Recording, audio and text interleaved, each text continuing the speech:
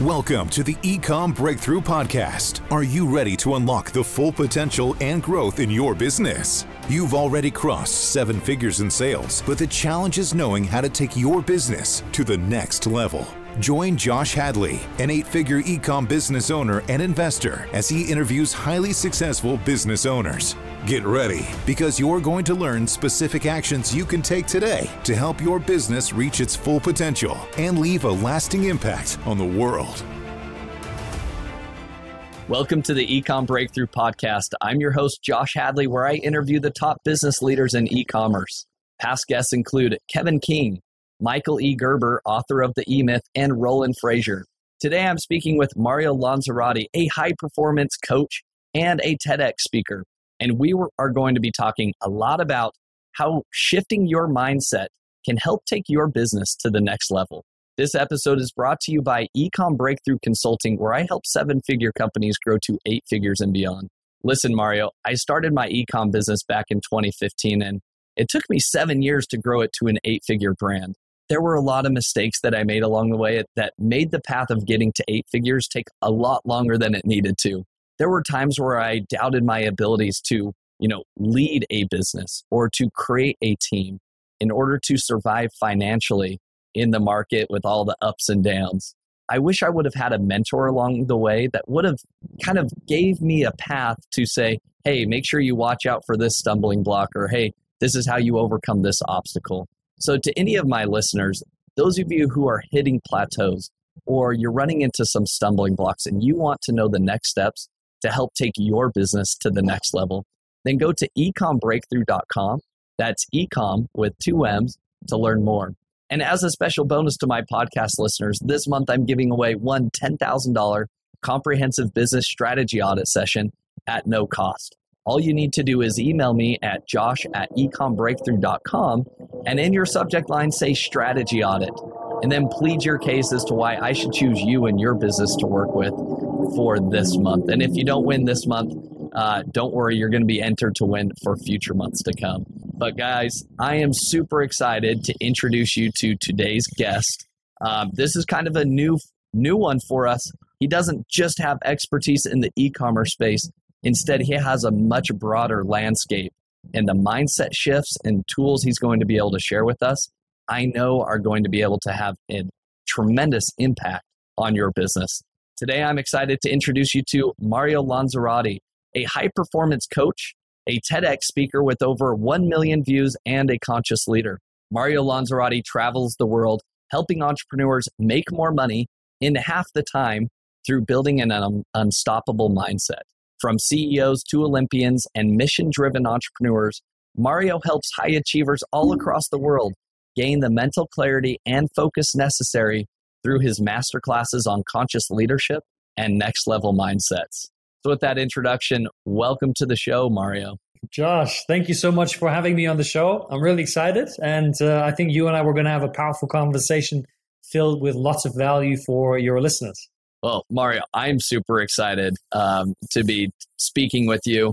Selfishly, I know I'm going to be getting a lot of value in just how do I shift my own mindset, and how do I, up-level my business in half the time, right? Yeah. And Mario, I want to first dive in with the cool fact about yourself that, you are a TEDx speaker with over 1 million views. Number one, they don't just take anybody to become a TEDx speaker. That's number one.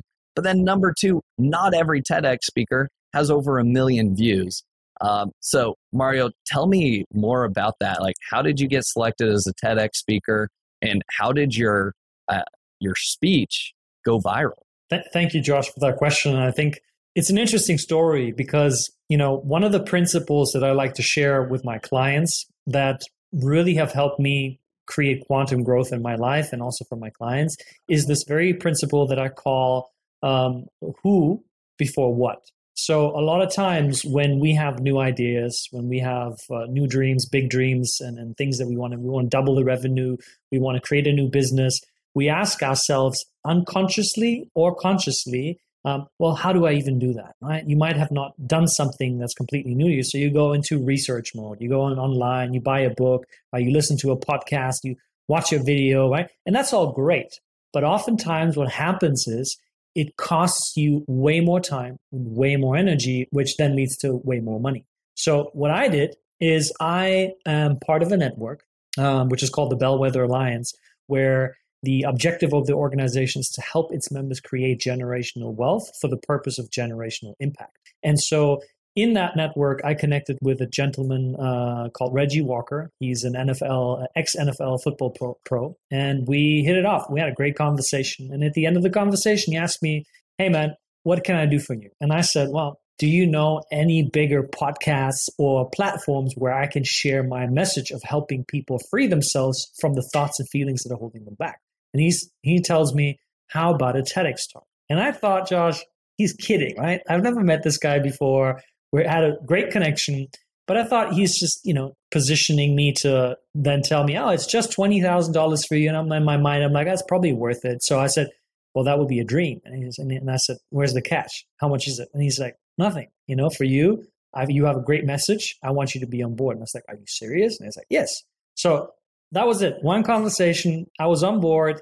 And, for me, when it comes to sharing my message, I had a conversation with myself because I looked at a few TEDx talks. And one of the things that I noticed is that a lot of entrepreneurs that use TEDx talks, they use it as sort of a soft pitch and they talk about their business. And I was like, I already feel turned off by messages like these. I don't want that. I want to create a message that comes from the heart, that speaks to people so that they can take what I share and apply it to their life. And so I let go of the idea of selling anything.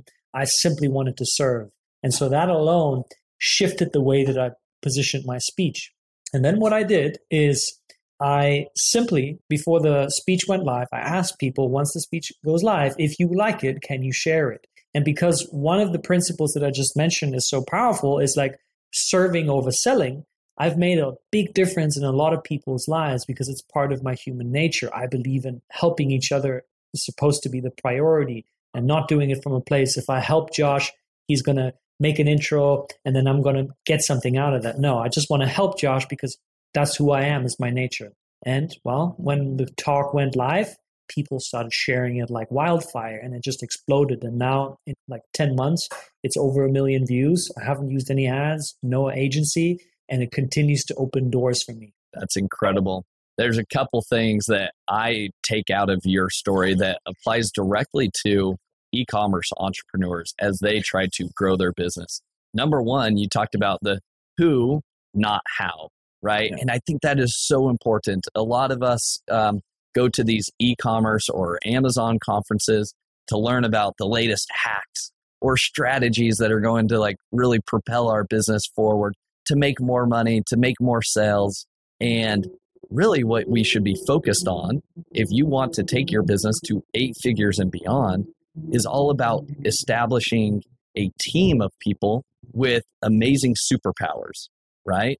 You bring in somebody that knows external marketing, right?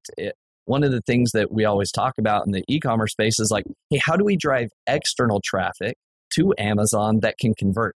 Guess what? There's already experts that do that. So bring in an affiliate manager that already knows how to work with influencers, that already has that network, and you're going to get there probably 10 times faster than somebody that's saying, hey, I'm going to learn this and do this myself, because number one, your time is very valuable, and now you're investing it in something you're not an expert in, and it's going to slow you down as well. So I think that's kind of lesson number one that I pick out for our e-commerce audience.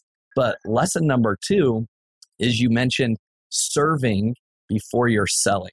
And I think that so many people, when they select the products that they are going to sell to the world, they're focused on, oh, how many sales am I going to get? Like, I just want to get into a niche where there's a lot of sales happening. I don't really care what the product is. I just want to make money. And if you are establishing a brand that is going to scale to 8 figures and beyond, you need to serve somebody's needs first and foremost. Yeah. Because if you identify your audience and then you tweak your product to actually cater to the needs of those customers and that audience better than the existing competition, that is where your business is going to grow exponentially. And again, that shift in mindset is you got to stop creating Me Too products. Just because you see somebody doing XYZ doesn't mean it's the right thing. Actually go and interview customers, talk to them, serve them, and watch your business grow. At the end of the day, that's what business is all about, is serving others. And so those are very, very basic, like business 101 strategies. But I think all of us overlook those from time to time. Yeah. If you think about it, Josh, what you said is brilliant, because scaling businesses really isn't about doing any sort of complex individual tasks. It's not like you got to figure out the magic formula that will get you up Mount Everest. No, it's like the consistent training, the consistent showing up, building the relationships with your customers, developing a service or a product that is on a level of excellency. That requires you to do research, to talk to people, to get feedback from your clients, to then tweak and make improvements, right? It's the consistency in showing up that will do these things for you. But we don't do that, right? And that's my job as a high performance coach, is to really help you do the things consistently that you know are going to lead to the kind of results that you want in your business. And relationships is really where the magic is at. And, if I can speak into one of my recent examples with one of my clients, so he runs a big email marketing agency. And when I joined, the business was tanking. It wasn't working out. And so I asked him, why do you think that is? And so the first thing he told me is like, people are not doing their job. People are not doing the kind of action that he's asking them to. And I was like, okay, this looks pretty clear to me. It's like you're surrounding yourself with C or B players when you want to be an A player. And this is something that I see a lot. And this comes from two places that I see with business owners. Number one, it's this thing that we call the pleaser, right? This archetype of the pleaser. And it's very common in entrepreneurs because it's very much in alignment with being a serving type of persona. If you have a nature of serving other people, there's a good chance that you also have these pleasing patterns. And what happens is, in the beginning of your journey of entrepreneurship, it's really helpful because you help a lot of people. People are like, oh, wow, you helped me. I'll help you. I'll make an introduction. So it's really great. But as you get higher and higher up the ladder, you keep that mindset of I'm going to put other people's priorities before mine. Guess what? When a B player shows up, hey, Josh, can you help me out with the job? And you're like, yeah, it's okay. I'll give you a chance, And then you do it once, no problem. But you do it twice, you do it 3 times, 4 times. Now you got to deal with somebody that isn't on the level that you need. Now you got to go in and clean up the house. Now you got to fix the problems that the person was supposed to be doing. So what I did with my clients is we cleaned up. We said, you need A players. So he started hiring A players left and right.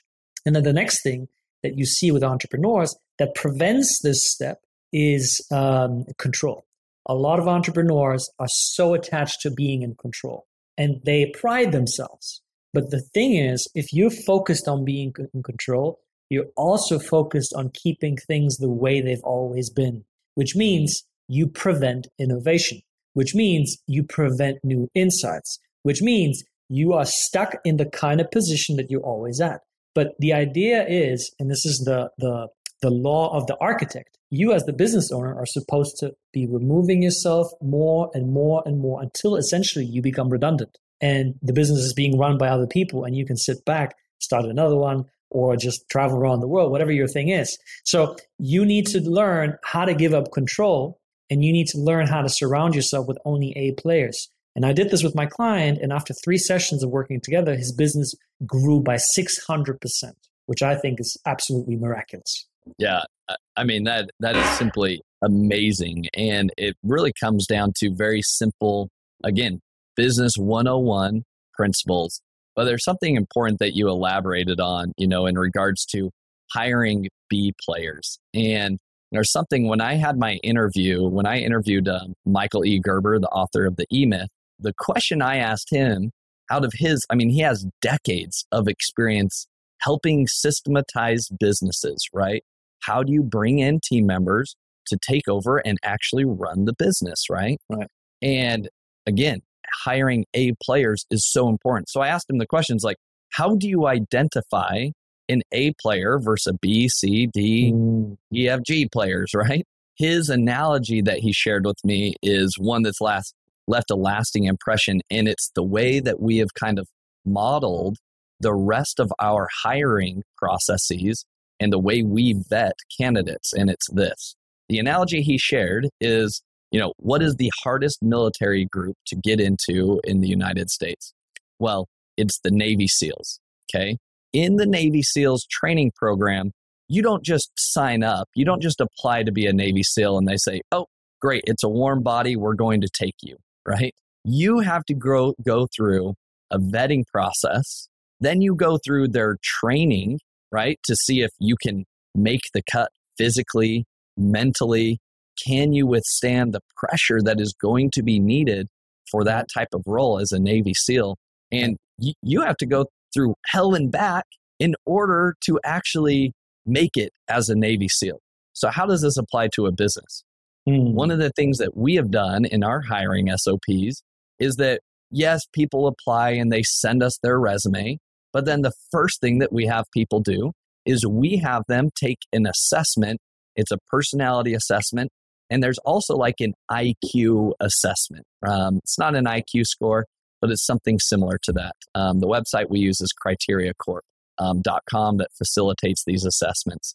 But that's the first thing. That takes an hour of a candidate's time. Like, this isn't easy, right? And I think most candidates, when they're applying for jobs, it's kind of this spray and pray approach, right?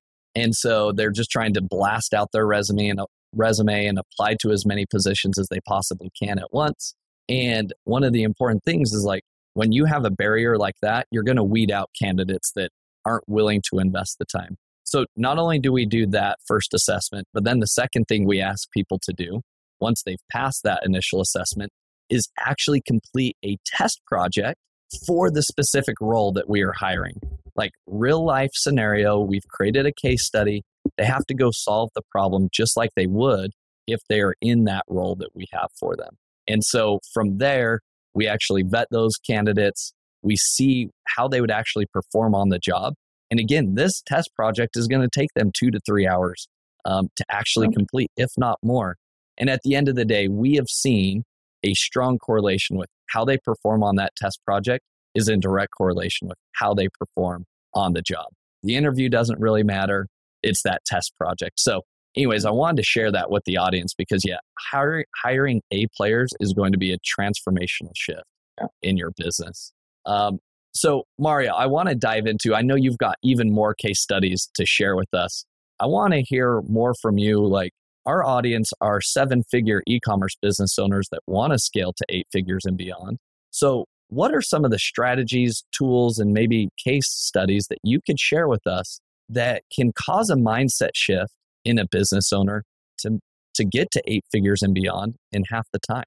That's a great question. And what I would look at if I was a business owner who's at a 7-figure level is, you already know the business practices and the typical habits that you need to follow to scale up the business, because you are at a very high level of success that most entrepreneurs aren't or might not even get to. So at that point, it becomes really, really important for you to be crystal clear over what are the actions that you need to take in your business to grow. And that might be, you need to hire, like we just mentioned, the kind of team we're made up of A players.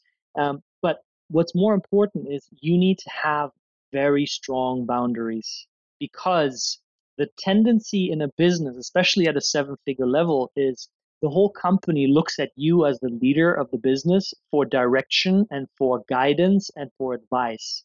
And so what happens is, if your door is always open, which comes back to my point of the pleaser, you're not going to be able to stay focused. You're going to be distracted. You're going to get into company politics. You're going to get into the relationships there, right? So all of that is where your energy then gets held up, and you're not going to have the kind of focus, the kind of quality in your thinking that will allow you to make the decisions that create the kind of 8-figure growth that you're looking for. And oftentimes at that level, it's not even, the growth doesn't even happen per se on a mindset basis in the business, but it happens in your personal life.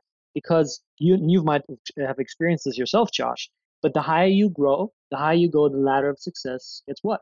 the thinner the air becomes and the more lonely it gets. And so what I often see, especially in men, is that they build up so much stress around this persona of who they are, and they pride themselves of being the problem fixer and the provider for everyone in their life, that they forget that they themselves are also a human being that has needs and desires.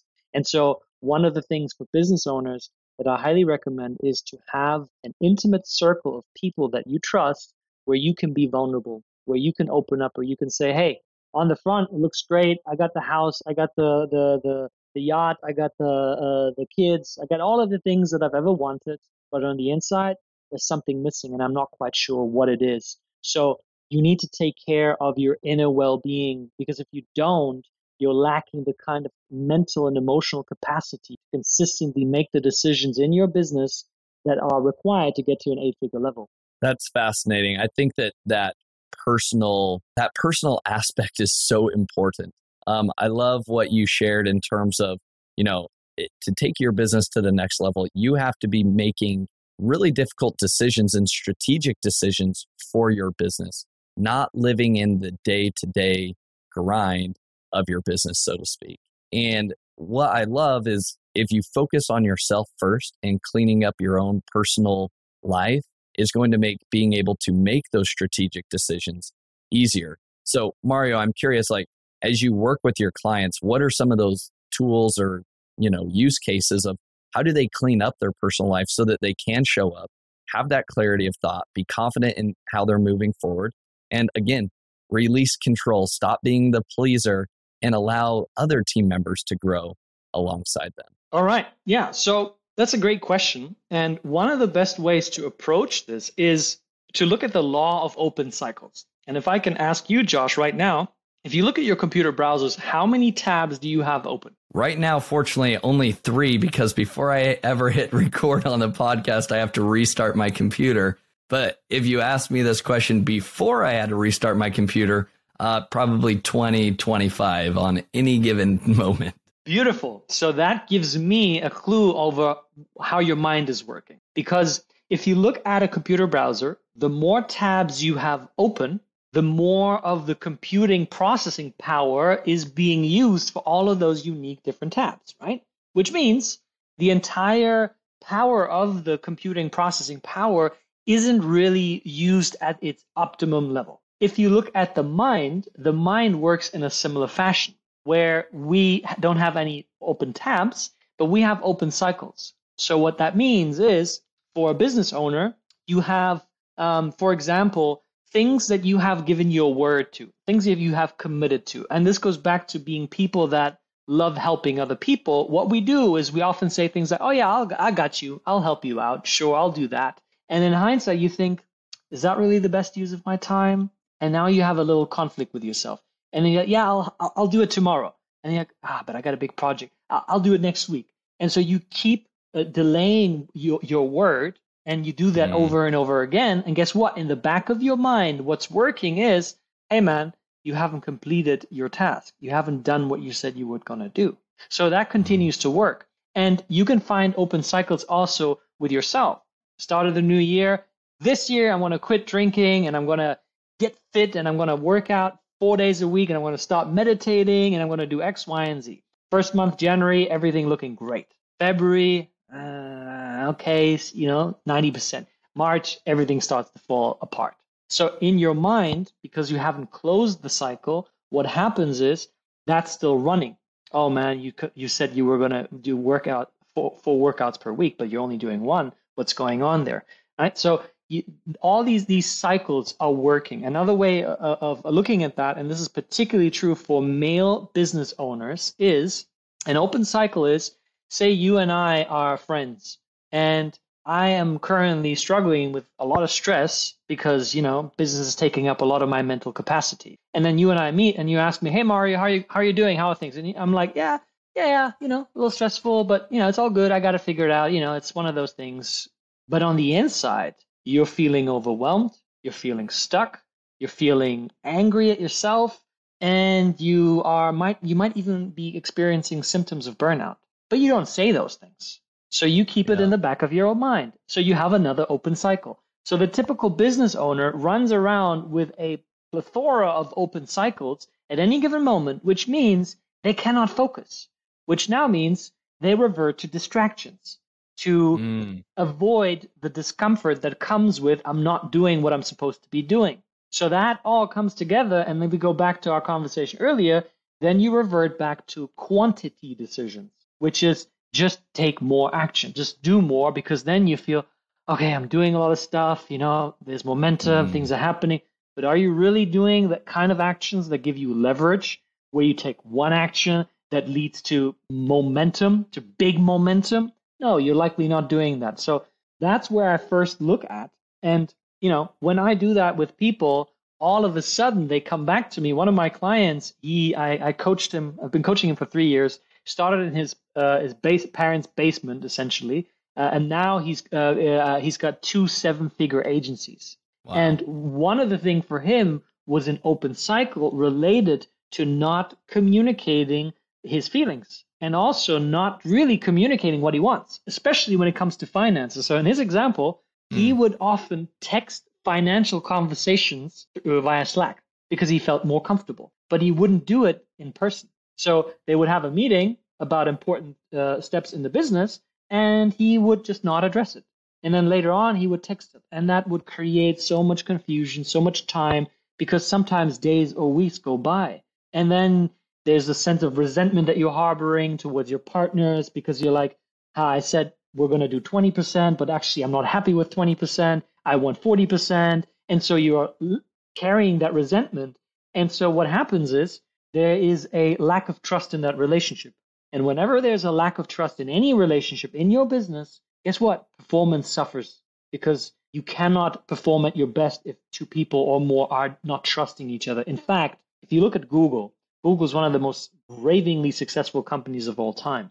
They did a study along all their compartments and departments of teams, and they looked at what is it that makes teams perform at the highest level. And they looked at different factors, and the one factor that they found that supersedes all other factors was psychological safety. Now, what the heck is psychological safety? What does that even mean? What it means is that people are comfortable to be who they really are with other people. Think about how important that is, Josh. 7-figure entrepreneurs are likely to have a team, and there are likely people that have brilliant ideas that can save you time, money, and energy. Yeah. But oftentimes, those people will not speak up. They're afraid. They're afraid to be themselves. And so with my client, that's what we did. And again, as I said, with that process, he scaled to multiple 7 figures, and now he's going further. And guess what? He's a true leader now. He embraces what he feels, he communicates it, and so he doesn't create conflict, and he moves through stuff fast. Makes a lot of sense. So, Mario, my follow-up question to dive deeper on this kind of like root issue is, number one, what is your advice as it relates to identifying these open cycles that may be living in an entrepreneur's life that is preventing them from showing up as their best self, to be on top of their game, and, ultimately leading them to a life of just kind of being distracted and not realizing their full potential? Yeah, great question. So what I would do, I would look at myself and I would ask myself the question, what have I said yes to that if I'm really honest, I don't want to be? That's the first question. You ask that question, you're going to get a lot of opportunities for you to clean up and say, you know what, I don't want to be doing this anymore. That's the first one. Another big one is ask yourself the question, what is it that I'm doing because I think I should, but if I'm really honest, I don't want to be? That will open so many conversations for you. And this one is particularly important because anytime you are approaching anything in your life from a place of I should, you are coming from a place of guilt and shame. Reason being, fact of the matter is you're not doing it. But now your mind is telling you I should be doing it.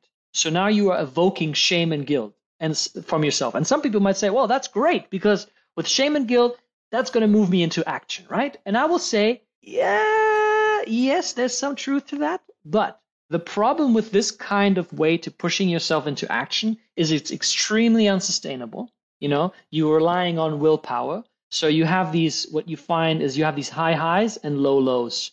but you don't have the middle way. And on top of what I see a lot happening at the moment is a lot of entrepreneurs are quite numb. They don't really feel anything anymore because they've been punching themselves so much into action. And so also another thing that's really, really important to know when it comes to human behavior is whenever you're using shame and guilt, your state, your mental and emotional state goes into a fight or flight state. So now your mind is panicking and it's looking for safety. It's looking for a way to get you back into that feeling of everything's under control. And there's nothing more that gives people that feeling than the past, because the past is predictable. Past, they've lived it, and it'll happen again. I can predict it. So what happens if you shame yourself into I should be doing this is your mind will revert back to old patterns. So you repeat the same story over and over again, which means no innovation, no quality decisions, no quantum growth. And so those are the two places. If you just start there, you're going to get a lot to work with, and that will help you to shed some of that extra baggage that you're holding on to for extreme focus and clarity and that sense of inner peace that so many people want. Yeah, I love that. Those are some great questions to ask. Now, I want to dive even deeper here. So let's say we've identified what those open cycles are in our life. How do we close them? Great question. So first things first, if you want to change any behavior in your life, whatever it is, business related, personal related, smoking, watching porn, drinking, overeating, doesn't matter what it is, the first step always is awareness. By awareness, I mean you need to become aware of what is playing in your subconscious mind. So, I'll give you an example. If you find yourself getting distracted, maybe you check social media, you check your favorite blog articles, you watch the news, you listen to the radio, whatever you do, whatever your thing is. If you want to stop the distraction, you need to take a look at what leads to the distraction, because there's a mental conversation taking place. The conversation might be like, this is difficult, this is annoying, this is a waste of time. I mean, why am I even doing this? Great. Now you have a clue. Then, and you want to be the detective, right? You want to be the detective of your own inner world. Then you go to, okay, how does that make me feel? If I tell myself it's a waste of time, what is the feeling that comes up? Okay, there's a feeling of frustration. There's a feeling of anxiousness because I'm like, I might be wasting time here. I'm missing out on doing something better. Great. Okay, now you go into the body. Okay, where do I feel that in my body? If it's anxiety usually lives in the chest area. You go into the sensation. You're like, how does it feel? Okay, it feels constraining. Okay, it feels heavy. It feels, there's like a vibrating sensation. You want to label without giving it meaning. You don't want to say, it's bad. I shouldn't be. No, it's just what it is. Once you have those 3 steps, then you go into the next. Then you go into what I call being able to make a conscious decision. Because normally at that point, what happens is, at that point of your behavior, you feel that sensation. Now your body just wants one thing. It wants to run away from it. So it grabs the phone. So it grabs the donut or the sugar drink, whatever. At that point, you have an option by doing 2 things. You take a deep belly breath through the nose. You'd be surprised what a single deep breath can do. So as you do that, you take about 3, 4, 5 breaths. You notice how your body starts to calm down. As your body starts to calm down, you revisit the situation and you ask yourself, do I feel confident and safe enough to proceed with the behavior that I want?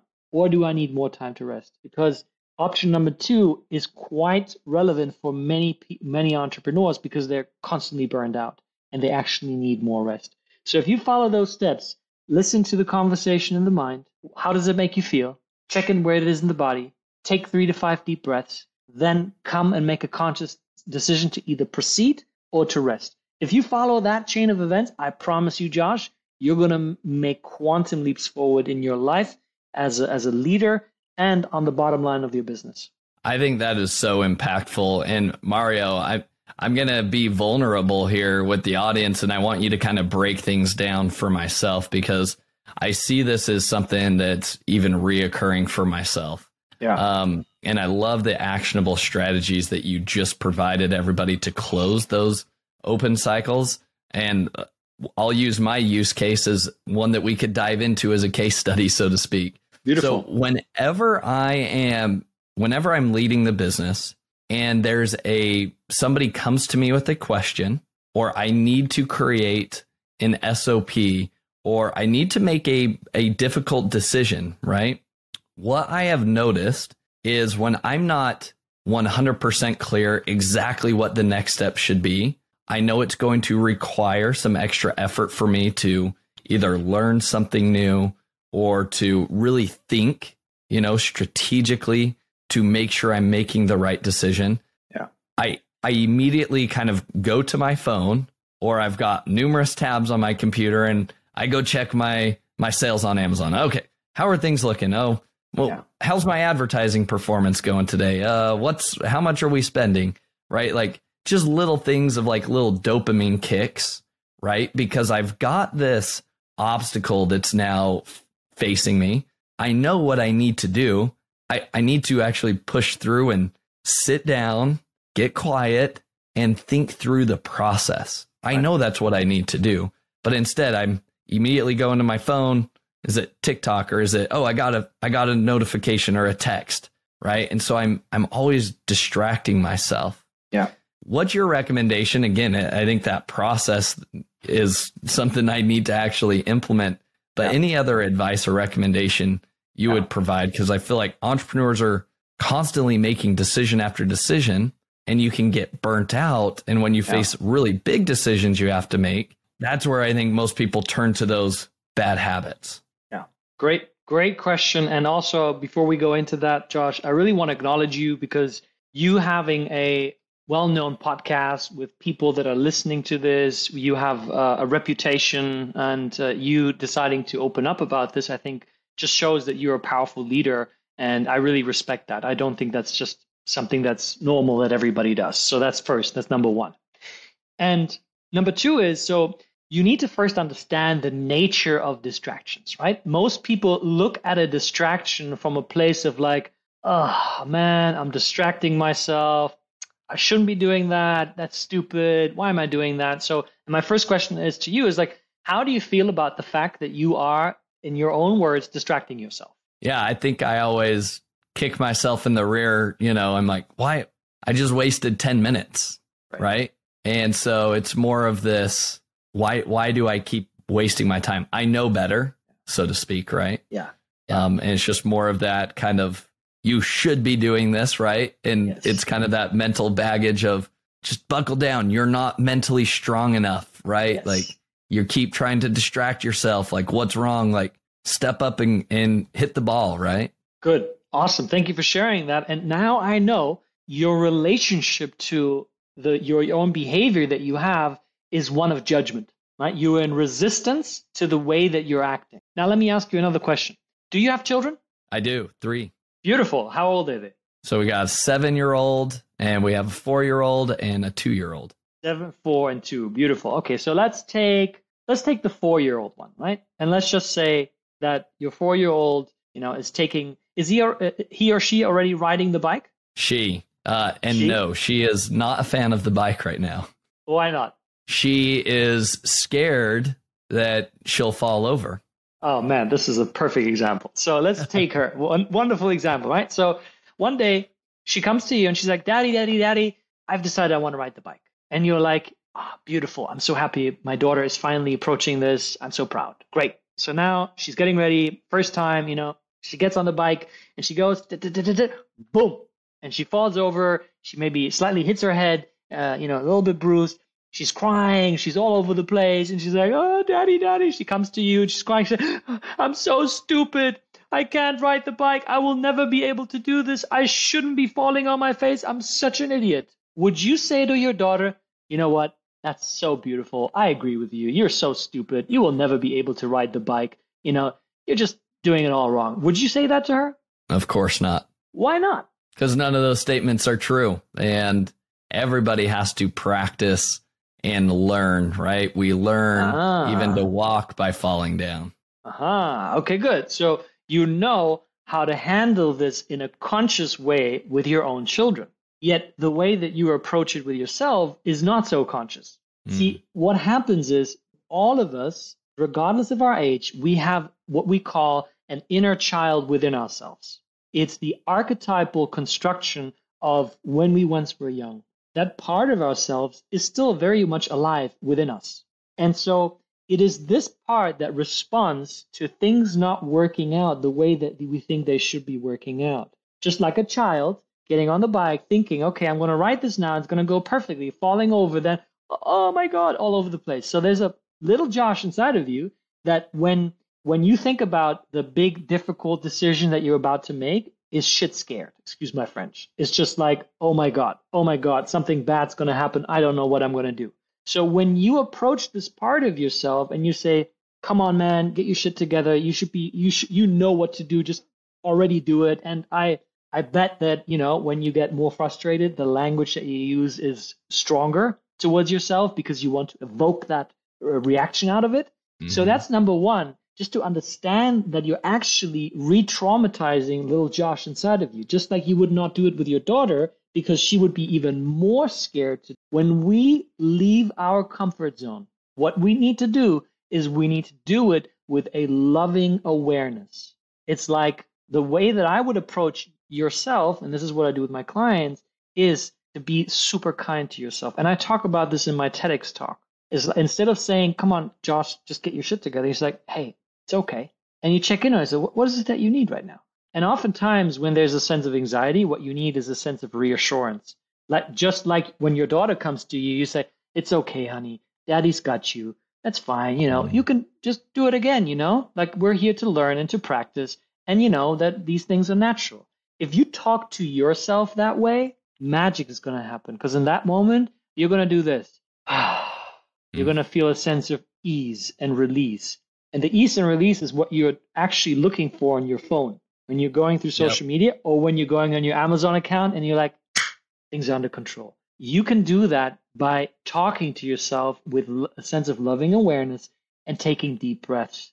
And to go a level deeper, what happens is these are coping mechanisms, right? So a distraction is really a coping mechanism with an underlying sense of pain. And that is created in the past. Like we call it trauma. Like it could literally mean you were in the classroom and the teacher asks you, Josh, 2 + 2. And you're like, it's 7. And then everybody looks at you and starts giggling and laughing. And you are mortified in that moment. So what you learn in that moment is it's not safe to put myself out there. It's not safe to take a risk. And so these things then form behavioral patterns that show up in your business. And so a distraction is really a coping mechanism. It's a cry for help within yourself where there's a part of you saying, I'm scared, help me. And you're like, okay, here's the phone. Distract myself from that pain. Don't go into the pain. So if you want to really transcend this and you want to move through it, then you need to feel the pain. You need to feel your feelings, which entrepreneurs are notorious for not doing. I've spent most of my life denying my own feelings because I thought that's actually productive, but it's the opposite. Yeah. The more you feel, the more you heal, which means you can release that stuff, which means now you no longer show up with the guilt, the shame, and the anger. No, now you are clear. Now you have peace. And if you have peace, you get to live your life from a place of deciding. It's no longer this franticness of like, okay, I have to do this and I must do this. No, you're like, I decide. This is what I choose to do because I enjoy doing it and because that's what I want to do. And that's when your life truly starts to change. Mario, this is amazing. You're bringing up even one layer deeper inside myself that I'm going to open up and hear you kind of diagnose this as well. One of those inner thoughts in my mind when I'm having to make either a difficult decision or I have to slow down in order to like create an SOP or to hire a team member because, that's the next step. That's what needs to happen. My frustration is I think that those what are the things I know I should be doing? And it's more along the lines of I should have $100 million business. I look at all the other successful e-commerce businesses. I feel like I'm just as capable as they are, but I'm doing something wrong. I'm spending too much time on these little tasks and I'm making this little decision like, why am I not at that $100 million already? Yeah. And what would you say to that? Like, I feel like that's what's kind of like deep down. Like I have this vision of I love my that. potential, but I'm not there yet, right? Yeah. And so I beat myself up. Yeah, this is a classical one. And again, I want to honor you for stepping one step further out. And I think a lot of your listeners will resonate with that because they look at where they are and then they tell themselves, I'm not where I'm supposed to be. There's so much inside of me that can be brought out. And, it's true. There is so much more inside of you that can be brought out. But the reason it's not already out is because actually you do not want the 100 million. Because if you have the 100 million, you know that there's something that's going to increase. Often, in a mental perspective, the amount of problems will increase, right? That's why they say, Biggie made the song, more money, more problems, more responsibility, more being on your own because, you climb the mountain even higher. And so less people to relate to. If you're the 100 million guy, maybe in your family, you're the only one. And so nobody really truly knows how Josh feels when Josh is by himself.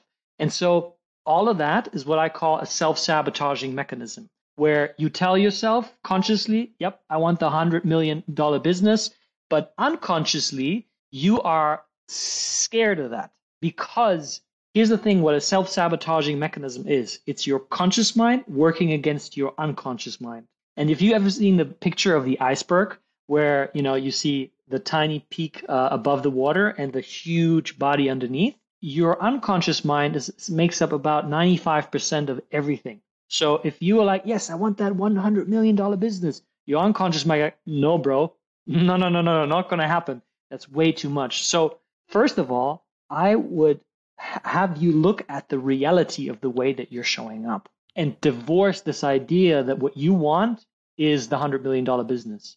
Because if your behavior shows the opposite, what you really want is you want to stay safe. You want to stay in control. You want to stay in your comfort zone. And there's nothing wrong with that. That's the first realization that I would bring in. And then second is to look at what is it that's missing for you. If you truly want to get to that $100 million level, there are certain needs that you have that are currently not being fulfilled. It might be more of a support system. It might be someone like a coach or a mentor in your corner. It might be a place where Josh can just go into and just be Josh and just drop all of the accolades of I'm the successful man, I've built this, and I just drop all of that. I just want to be Josh, and I don't want to be judged for being Josh. Maybe it's that, right? Or maybe it's having a partner to grow this business with you, right? There are some unmet needs that you have that essentially get triggered with the idea of going up even higher. And so those needs are calling for you to fill them up. And as you do that, it'll be much more effortless to go to the $100 million level. I love that. Mario, this has been a great session, even for myself. But I hope that it's been applicable for the listeners, because I feel like these are some things that, I have internally that I feel like I'm probably not alone. Mario, are there any other case studies that you would like to share with the audience of ways that they could unlock, some of their mindset shifts to help them grow faster? Yeah. So another now a dear brother of mine, he's a previous client. He ran he's actually the one running the e-commerce company. So he's a serial entrepreneur, is an investor in real estate and runs an e-commerce business out of New Jersey. And so when we started to work together, he was very much struggling to trust himself. And when I say struggling to trust himself, what I mean is there's a lack of confidence. He was pretty much all over the place. He was the kind of guy that just does it all by himself, the lone wolf syndrome, not having the team to rely upon. And he wanted all of that, right? He told me. And what we discovered was that he was operating from a scarcity mindset. A scarcity mindset is a mindset that relies on two beliefs. I'm not enough and there's not enough. So there's not enough money, there's not enough clients, there's not enough business opportunities. And you can see it in recessions. This flames up massively in people where they go into hibernation, where they go into saving, withdrawing. And if you look at the history of recessions, many of the most fundamental companies that are Fortune 500 today have been created in a recession. So something tells me that, there are huge opportunities. So he was operating from a scarcity mentality, which meant that he was more risk avoidant. And so what I did with him was one shift. I helped him tap into an abundance mindset. And the abundance comes from no longer blaming yourself. And this is a huge thing for entrepreneurs. And we talked about this earlier because it's so ingrained in people's idea of how you create forward momentum. I just got to be the ox, just keep going, just work harder, just do more. And that just simply denies you of the opportunity to create a system and a team that supports you to be the quarterback. And for him, we did the shift. And what I did with him was I understood that he was holding on to a past investment that he made, a six-figure investment that he made that didn't go well. Essentially, he got scammed. And he would tell me, he's like, dude, I knew something was off, but I didn't listen to myself. I was too greedy. And so I said, I understand that's what you did, but how do you feel about that today? And he still beat himself up for it, which meant he was avoidant to invest more money into bringing on bigger teams. So what I helped him do was to forgive himself and to let go of what happened in the past. And the moment he did it, I guided him through a certain meditation that I do with my clients one-on-one. 2 days later, he calls me like, dude, I pulled the trigger. I made the investment. He brought on a new sales team, a sales coach. And then a week later, he's like, oh my God, man, the business is just going up. This is incredible. I am loving it.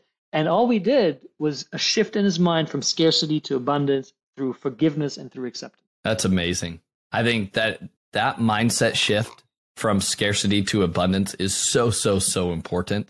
You've got to see in the world that there is more than enough to go around. It goes back to, my same, deep underlying issue is I look at, other people have done 100 million. It's like, oh, well, because they're successful, I can't be successful, or vice versa, right? Because I'm successful, I need to make sure my competitors are constantly lower than me. Instead of, hey, there's more than enough room to play here. Go and be who we are and truly serve customers and just watch the growth expand from there. When you're focused on comparing yourself to others, I feel like is where the most damage comes compared to focus on comparing yourself to who you were yesterday or who you were a year ago. And that's kind of some of the things that I'm taking away from you, Mario, is, take that inner self. And I just need that self-assurance to be like, yeah, guess what? You're not at that $100 million business right now, but guess what? You've made some key decisions that have got you to where you are today. You are on that path. Yes. You're not there now. You are on the path.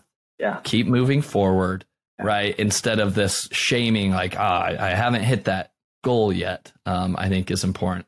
Mario, are there other examples? Because I think these examples are going to relate to our audience in so many ways. Other examples you want to share in case studies?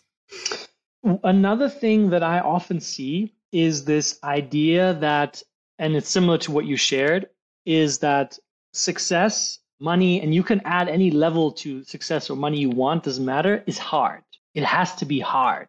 And so I used to believe that for the longest time. And at some point, I just got so fed up with it. I was like, why does everything always have to be hard? I don't like that. Like, I want it to be effortless. I want it to be fun. I want it to be smooth. And so another client of mine, he runs an agency business. He's close to 7 figures, very high 6 figures. When I came into his business, he told me, he's like, dude, I want to streamline things. I want to focus more on clients that I absolutely love, which is we can do a whole podcast on people working with clients that they don't like just because of the money. And I'm like, that's the worst thing you can do because you're making the entrepreneurial journey just all about suffering.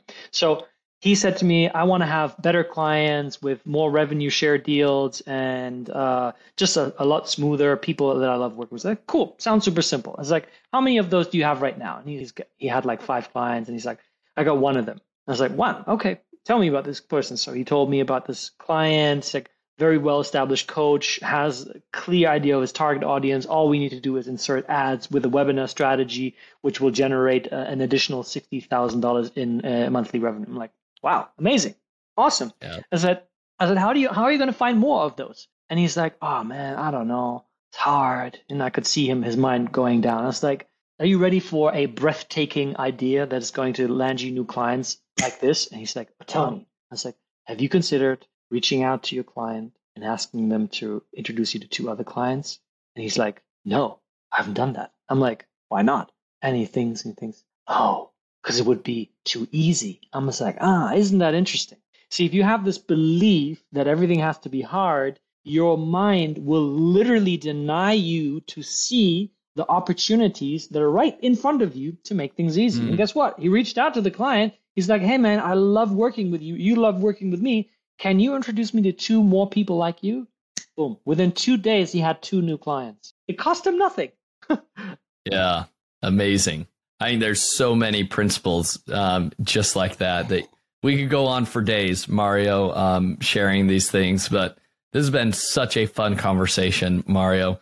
As we begin to wrap up here, I love to leave the audience with 3 actionable takeaways from each episode. Here are the ones that I've noted.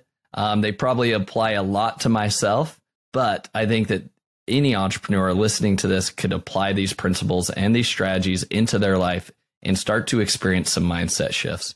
So action number 1 is who, not how. This goes exactly back to that last example you just shared. He reached out to somebody, right? One of his best clients, he reached out. Same thing if you're trying to figure out how to get into retail, or if you're figuring out how to get into, driving external marketing into Amazon, don't go sign up for another course. If you're an established 7-figure business, then you need to cast that vision and understand that you are going to you're investing for the long term by bringing in an expert that is going to get you there 10 times faster than you could on your own. Yeah. Action number 2 and strategy number 2 would be serving over selling. And I think this is a principle that applies at every time in life. Even whether you're parenting, whether you are selling products in your business, whether you're trying to build a consulting business, no matter what it is, if you get down to the core root of everything, it all comes down to serving somebody else by paying attention to their needs and better serving them. When it comes to marriage, it's the same thing. It all boils down to service and love for somebody else, identifying what their problems are and seeing how you can benefit and provide a solution to them. And it's amazing when we focus first on that, how beautiful life can be. But yet we get so focused on serving our own needs first that sometimes if we step outside ourselves and what we want and we approach other people and serve them, we end up getting what we want in a much more beautiful way.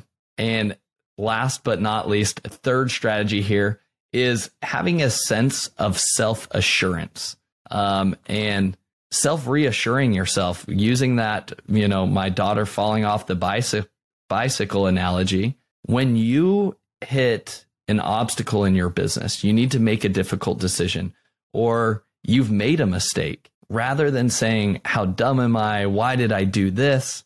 Taking the step back to say, this is part of the journey. As a business owner, it's all about constantly making decisions, seeing what worked and what did not work, and pivoting and making changes. Just like riding a bicycle. Oh, okay, I can't lean too far to the right. That's not going to work. I need to stay in the middle, right? Those are things you learn only through experience. So I love that. That's something I'm taking away is give myself that self-reassurance to say it's all good. You're on the path. Keep going. Step up and make this decision. And guess what? If it's not the right decision, it will become apparent and we can pivot and make a new decision later on. So those are my 3 actionable takeaways for the audience. Mario, is there anything else you would add to these 3 strategies?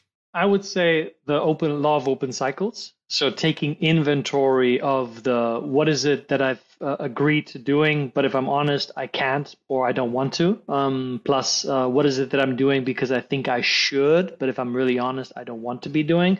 And taking an inventory of that and then closing the cycles by letting people know, hey, I overcommitted. I'm sorry, I can't do it at this time. Let's move this to January next year, whatever. And also making peace with, hey, I've overcommitted with myself. I'm not going to go to the gym 4 times. I'm going to go 2 times. I'm not going to get up at 5. I'm going to get up at 6, right? So to get back into alignment where you close those cycles, so you have that additional focus and that energy for you to make bigger and better decisions. I completely agree, Mario. I couldn't have said it better. So yes, closing those open cycles, taking inventory of that, foundational, I think, above all else. Yeah. Mario, I love to ask each guest 3 questions here as we wrap things up. So my first question here is, what's been the most influential book that you've read and why? Great question. The book that comes to mind, and I'm sure there's many, many others that I'm not thinking about now, is The Power of Now by Eckhart Tolle. And the reason being, it really teaches you how to live in the present moment. And oftentimes what I find is people talk about present moment as if it's some sort of lofty spiritual kind of thing that you maybe do once you have generational wealth and you don't need to think about money anymore. No, quite the opposite. Living in the present is probably the number one hack to high performance. And in that book, you really learn how to live in the present moment. And I've probably read the book like 4 or 5 times. And every time I learn something new. Amazing. I'm going to have to dive into that. That sounds like that I could experience a lot of mindset shifts there. One other book I want to share with the audience as it relates to our conversation today is the book, The Obstacle is the Way. I don't have the author in front of me, but Ryan that is one. Something, I think. You're familiar with it. Yes. I love a lot of those principles because it is some of those difficult things, when I have to make a difficult decision or when we make mistakes and things start to fall apart. That's typically where the best growth can come from and better decision making can occur. So another good book, lots of principles to unpack there. Mario, let's dive into question number 2 here. What is your favorite productivity tool or new software that you've recently discovered that you think is going to be a game changer? So I'm a very classical person. I like to stay away from technology as much as possible. Naturally, you and I are connected through technology, so that's beautiful. But there are 2 things that I use. One is the Pomodoro app, the Pomodoro technique. So I have like an extension on my Chrome browser, and I stick to it very rigorously, right? You go 25-minute work, 5-minute break. Now, when I do the break, here's what I add to that, and that is breathing, deep breathing. And as I showed you earlier, you breathe into the belly, which means every 25 minutes, I get this boost of being present. I get this boost of being clear, of increasing my ability to focus.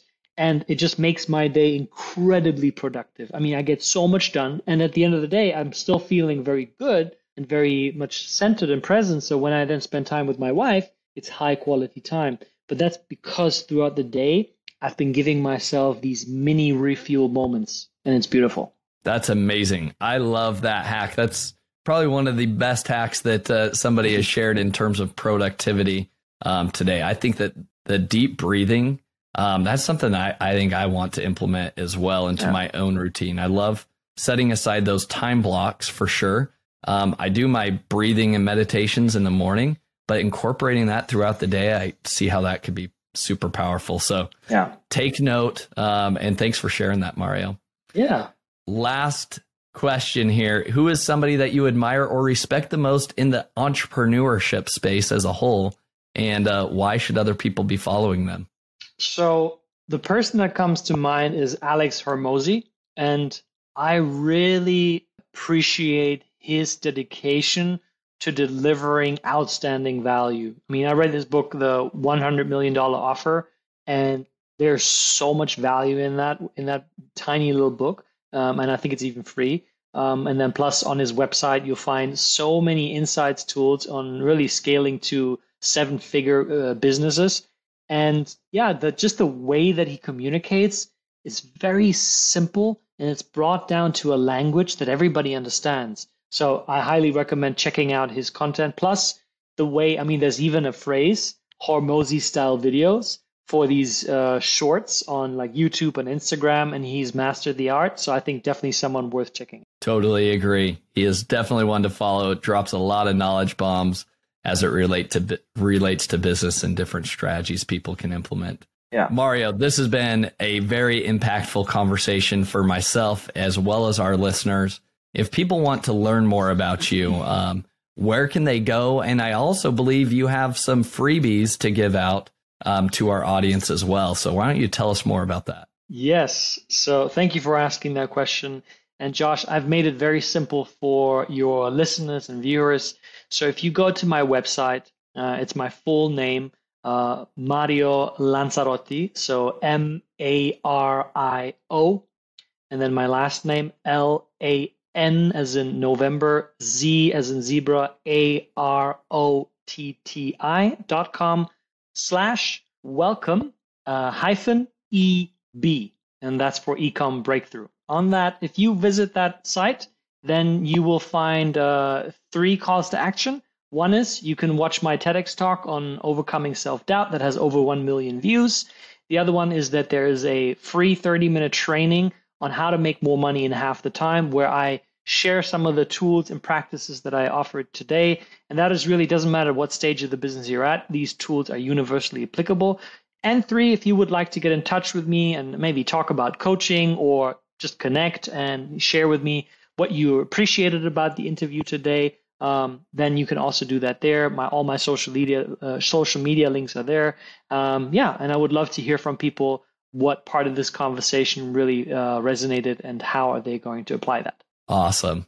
Mario, thanks for putting that together for our audience. And I encourage our audience to go take advantage of what Mario's put together there, especially at least pay attention to the 30-minute free training of how to make more money in half the time. I mean, why not?